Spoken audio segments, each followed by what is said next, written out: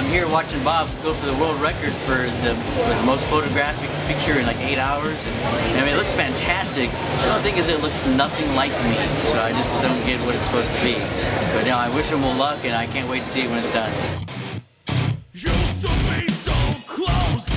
I tell you what, Bob's going to do it. I'm going to wish him the best of luck, man. I know you can do it.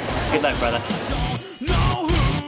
This guy is epic. Like, he's amazing. Just like he brought it to life in such a way that it looks like it was actually on the screen. I know you're gonna knock it out the park. You always do. Every time I walk by, and I've known you for years, I'm still blown away, and I can't believe you can actually do that.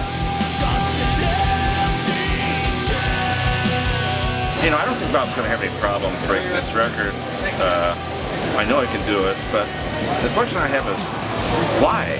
What's the point? I just don't get it. You know, he's got like way too much time on his hands to want to do this stuff.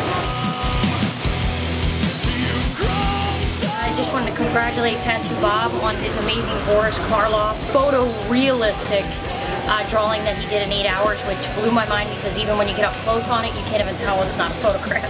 So to me, I'm kind of jealous. I want to chop my hands off now.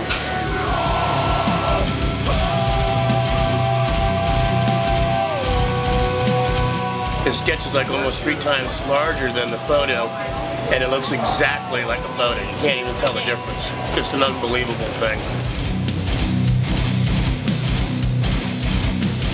Alright, hey, this is Tattoo Bob, and I just set the world's record, the largest sketch of Boris Karloff in less than 8 hours.